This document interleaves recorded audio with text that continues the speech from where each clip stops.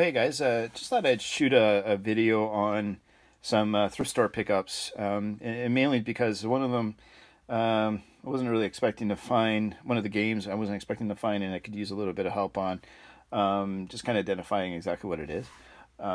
So anyway, I wanted to show, I got this one here called Slave Zero. It's a third-person shooter. It came out for the PC, and it looks like also the Sega Dreamcast. So it's kind of a neat find. It's too bad it didn't have the the box or anything like that. But for a couple of dollars, I actually collect the older PC games. Especially if I can actually still play them. I'm pretty sure I could probably play this. I actually have like a Windows 98 machine and an XP machine. And then I've got, I go to Windows 10. But anyways, I just wanted to share that as a pickup. Got this one in here I never seen as well. I'm gonna assume they were probably from the same person that donated them. Heart of Darkness.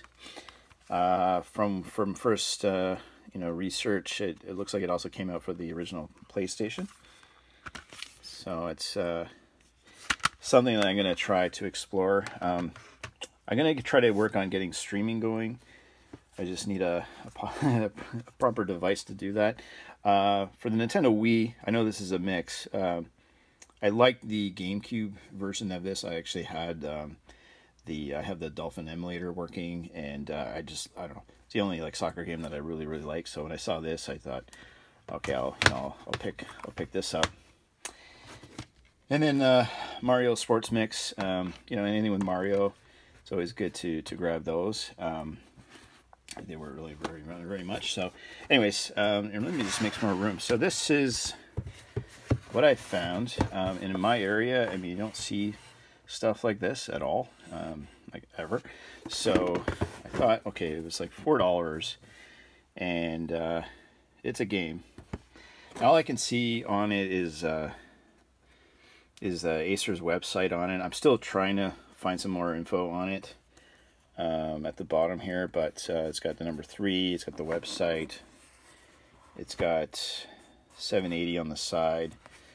I might actually just look this number up here as well, so probably could do a little bit more research before asking for help. But if anybody actually kind of knows what this is, just let me know.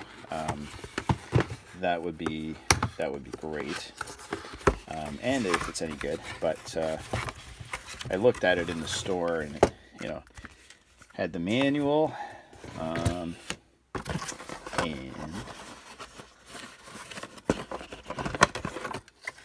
what else is in here? Probably the English, probably telling you exactly what it is. I guess it's like a warranty card. So, but of course, I can't read it. But anyways, it looks fairly complete to me. But yeah, I wouldn't mind just finding out a little bit more about this game. If anybody knows, and make a few comments, down below about it. That'd be awesome. All right, thanks for stopping by.